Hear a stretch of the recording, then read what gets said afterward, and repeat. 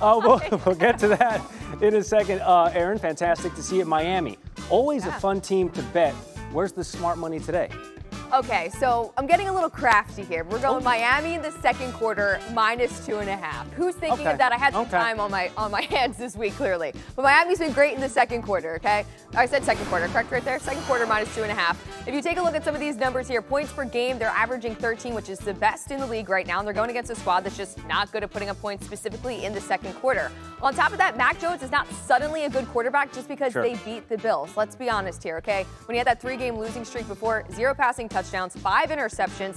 We're getting a little crafty here, but second quarter play, -2.5. More the exception than the rule so far with Mac Jones, so you can't count on that all the time. So from a very good team to a very bad team, how can we make some fortune out of Carolina's misfortune this season? Okay, we're looking at Dameon Pierce to go over 52.5 rushing yards. I know he's been inconsistent. He's been a little bit of up and down, only hit over this mark in 2 games. But keep in mind, he's playing a Carolina Panthers team that's ranked 31st against the run. They're allowing an average of 144 rushing yards per game. They have the 6th highest explosive run rate allowed, 2nd highest yards after contact per attempt.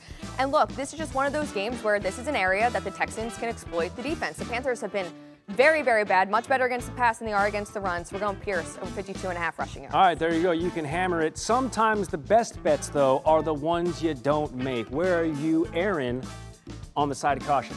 Chiefs Broncos. This makes no sense to me. Okay, the Broncos +8.5. It's now down to +7. Why? What's going on there? Are the Chiefs suddenly a bad team because they're on the road? Absolutely not. Patrick Mahomes is 12-0. 12-0 against the Denver Broncos in his career. Not to mention, the Chiefs have a 16-game win streak, 11-5 against the spread in that win streak against this team.